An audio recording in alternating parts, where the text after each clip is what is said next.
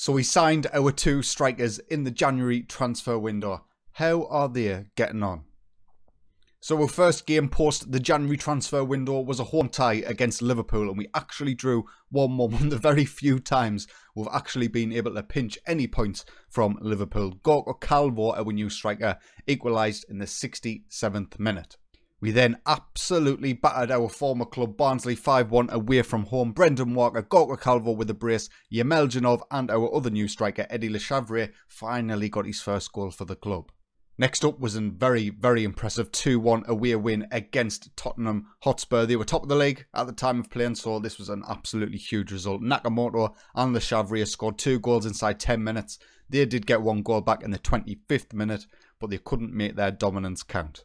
Next up was a 5-2 thrashing of Middlesbrough at home. Eddie Le Chavrier getting himself a hat-trick and own goal, and Yoyoman with the other. A little bit defensively shaky, but we'll take the win. And finally was a 1-0 home defeat against Chelsea in the FA Cup 5th round.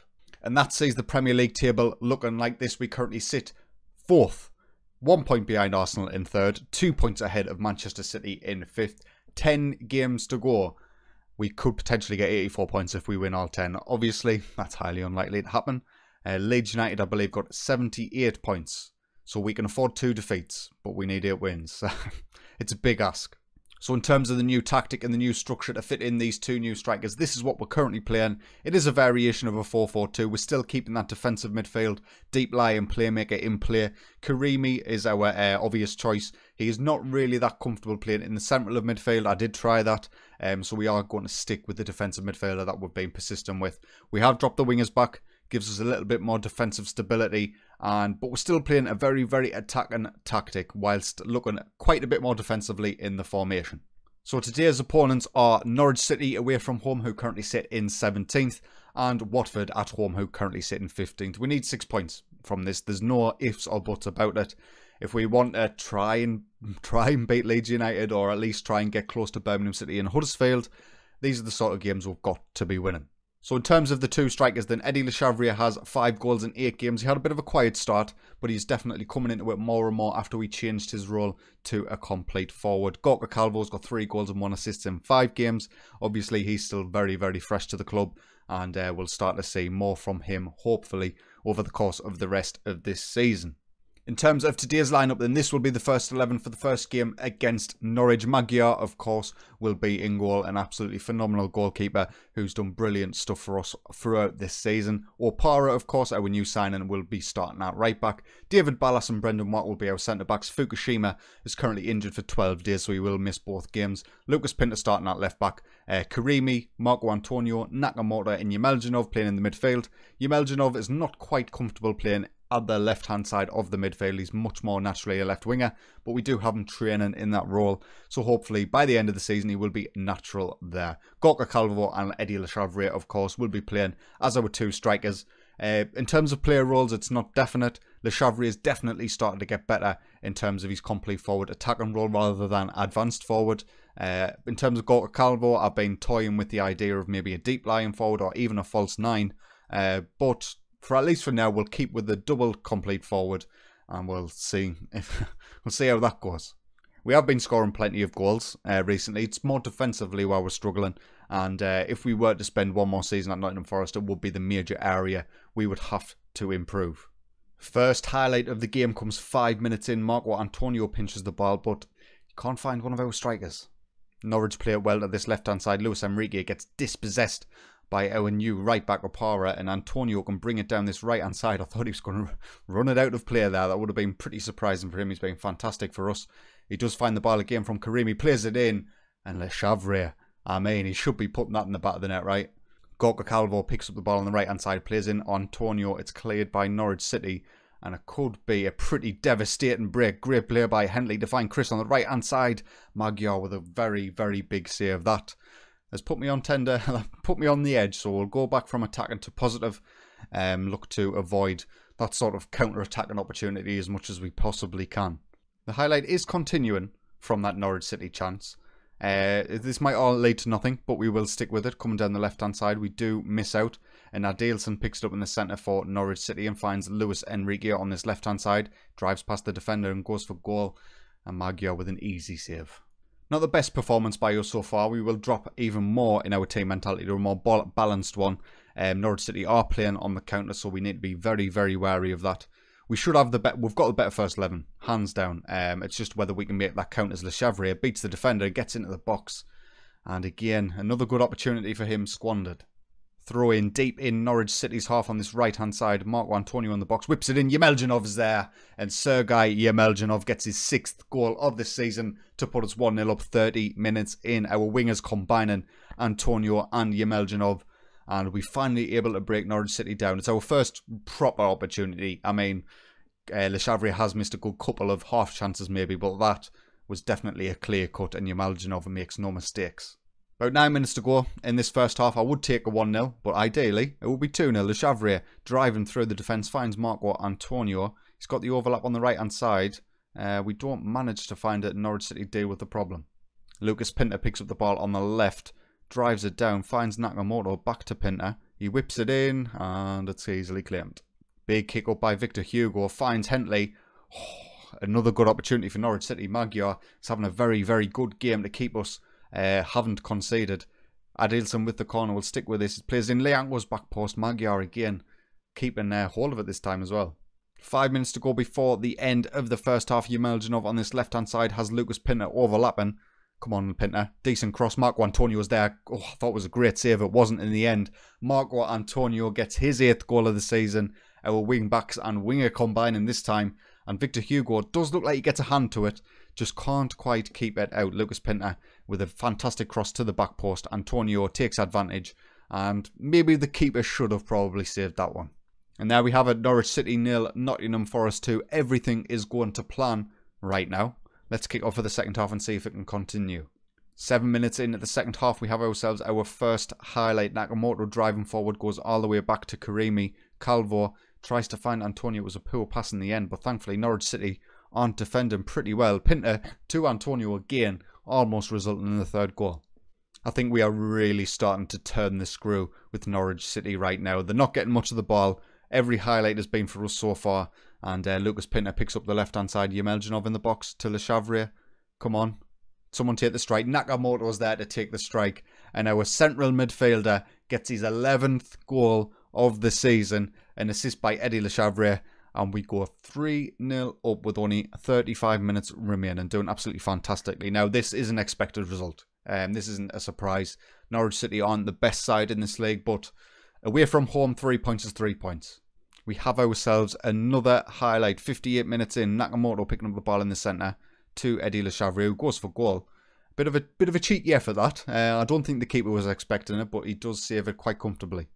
The highlight continues with the Le Chavrier coming down the left-hand side. Gorka Calvo gets his head on it. And again, that was very, very close. We have just picked up a knock. Marco Antonio, our right-sided player, will bring on... we'll move our right-back Opara to the right-hand side of midfield. And we'll bring on Armando Harewood to the right-back spot. Highlight now. It's a counter-attacking opportunity again for Norwich City. They go wide with Luis Enrique. We will look to make some subs here. Jamie Coyle I would like to bring on. Eddie Le Chavrier is going to be the man who makes way. Gorka Calvo, despite not being involved, is playing fantastically well. Christian Morganson for Nakamoto. I mean, it's a change we're going to make despite Nakamoto playing well. I want to give Christian Morganson enough game time that he won't kick up with us. 19 minutes left on the clock. We are attacking down this left-hand side. Karimi finds Yemeljanov, who gets past his man. Whips it in. Oh, it's clear. Jamie Coyle goes close, just over the bar. 4 minutes to go. Yemeljanov with a free kick. Morganson was back post. He hits the woodwork. Norwich City do get it clear. Norwich City with the corner. Dragomir plays it in. Walker manages to get it clear, but Adilson goes for goal. He hits the bar. Servian's there in the box. We do get the block in. It was offside. That would have been a fantastic, fantastic goal by Adilson. And there we have it then, full time. Norwich City 3, Nottingham Forest 0. I'm very, very pleased with how we performed in that game. The first half was a little bit dodgy, but we managed to take control eventually after changing our team mentality, and happy enough with the 3 points away from home. We will move on. We've got Middlesbrough next. Middlesbrough. Who have we got next? Watford next. I don't know why Middlesbrough came into my head. At home, they are currently sitting in 16th. I want a similar sort of performance from the lads. So Fukushima didn't manage to get himself fit for this game, so the starting 11 remains exactly the same as it was in the last game. And of course, we're up against our familiar foe, Adamaida, who scores against us every time. Put your tenders on him to get the first goal. First highlight of the game comes 13 minutes in. It's us on the attack down the right-hand side. Walker is the man who whips it in, and Watford are definitely going to counter from this. Samisi drives forward through the centre of midfield. Nakamoto pinches it and drives past the defence. He's in behind. Great save by the goalkeeper to deny Nakamoto. Stick with the corner. You never know. Marco Antonio whips it in. It's cleared. Another highlight now. Nakamoto gets his pocket pinched and Adamaida is in behind. I hope you put your tenner on, because you've just won yourself some money. Congratulations. Adamaida's he's only scored 9 goals this season. I'm sure about 3 of them are against us. And we find ourselves going 1-0 down. Bit of sloppy play by Nakamoto in the centre of midfield, losing the ball. And it's an easy enough counter-attack for Watford. 21 minutes in, hopefully the boys can bounce straight back. Gorka Calvo finds Karimi, who finds Marco Antonio, who drives in. And there it is. His 9th goal of the season. We level things up shortly after going 1-0 down. And I'm thankful for that. So I was anticipating Watford maybe sitting back, just defending the 1-0 lead. Thankfully they didn't, and we were able to take full advantage, and Marco Antonio leveled things up. 25 minutes gone now. Watford are on the attack down the left-hand side. Can we win this ball and maybe counter ourselves? David Ballas tries to get rid. Grant goes for goal. And LaFord Grant, with an absolutely stunning strike, gets his 2nd goal of the season and puts Watford 2-1 up. Magyar maybe doesn't cover himself in all that glory, but it was a very, very powerful strike. We'll see it again here. Magyar, he should save that. Corner for us. Yemeljanov is the man to take it. It's cleared to Nakamoto on the edge of the area.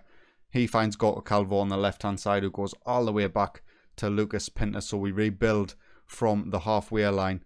Apara to Marco Antonio on the right-hand side. He beats his man, goes for goal. It's a good save by Clayton.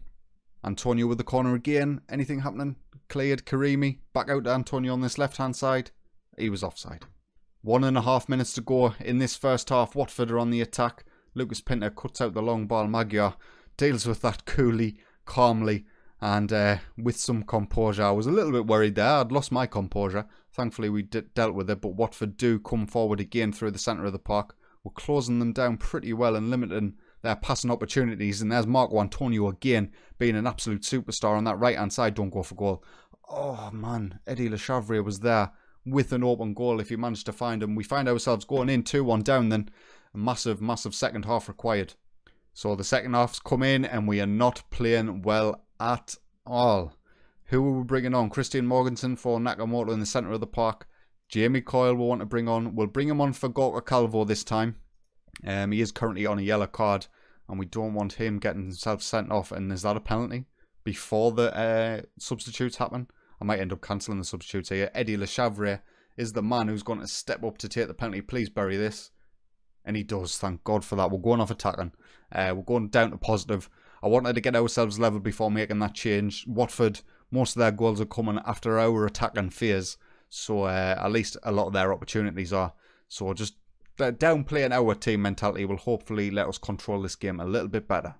And saying that 1 point isn't enough, and with the final 10 minutes to go, we're going back to attacking. Yemeljanov with the free kick. It's played in. The Chavrier, that was a difficult header. He was unlikely to get that on target. We'll go very attacking for the last few minutes. 1 point is not really all we are looking for, and time is ticking away. And the second half was absolutely dire. Nottingham Forest 2, Watford 2. Massively disappointing result. So at the end of them 2 games, we still remain 4th place in the table. What Manchester City have closed the gap on us though. They are level on points with us in 5th. We are still 1 point behind Arsenal in 3rd, but they have a game in hand. And with 8 games remaining, there's a potential for 82 points. I think Leeds United's a bit out of our reach. Maybe Birmingham City isn't though. Maybe Huddersfield isn't. So we'll have to wait and see how the run-in goes. I will bring you a final episode of the season. It might end up being a long one. It might be a short one. It all depends how our results go over the next 3 or 4 games or so. So anyway lads, if you have enjoyed today's video, please consider leaving a like. And if you are enjoying my content, get yourself subscribed. But until next time, take it easy.